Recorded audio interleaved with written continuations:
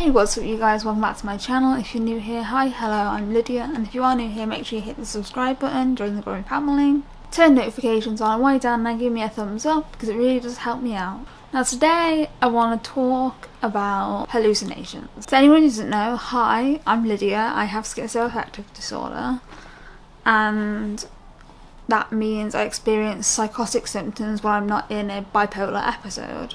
It's basically schizophrenia meets bipolar. It's a little smash in between. So I don't have schizophrenia and I don't have bipolar. I have schizoaffective disorder, bipolar type. And in short, that causes me to experience psychotic symptoms, which I have on a daily basis.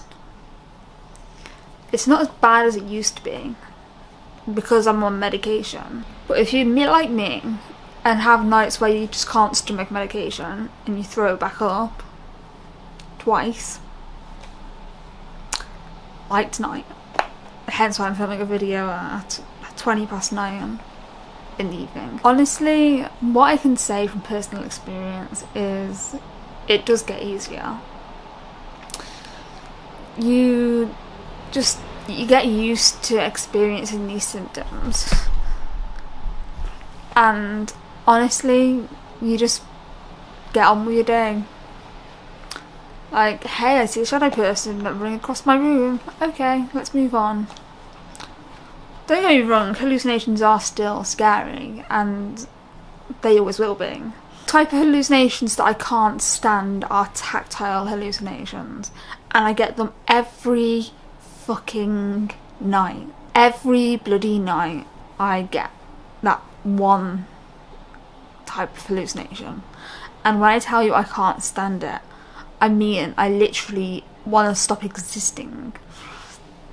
I always feel like bugs are crawling up my arm, and even the thought of it sends me into a jerk. It's terrible.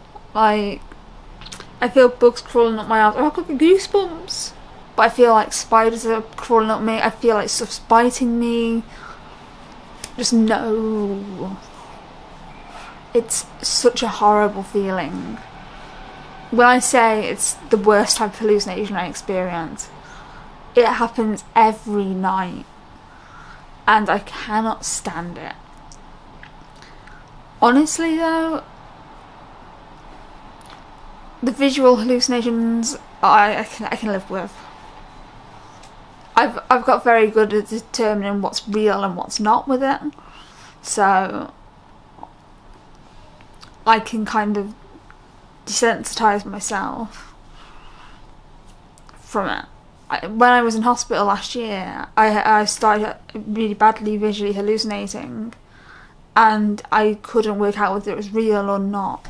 It really is something that I deal with a lot, and I wish there was an answer that would just stop all of the visual hallucinations, all the tactile hallucinations.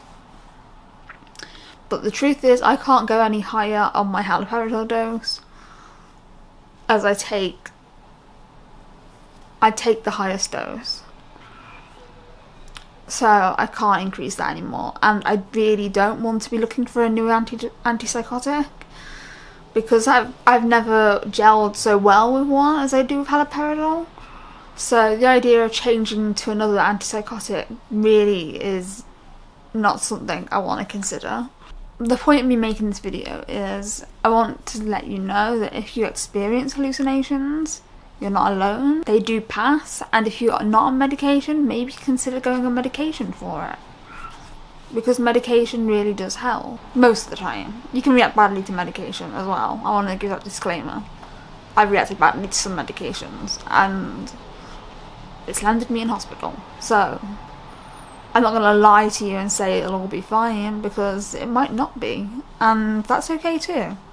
If you do react badly to a medication but you still want to try others, there are other medications. If it's an antipsychotic, there are loads to try.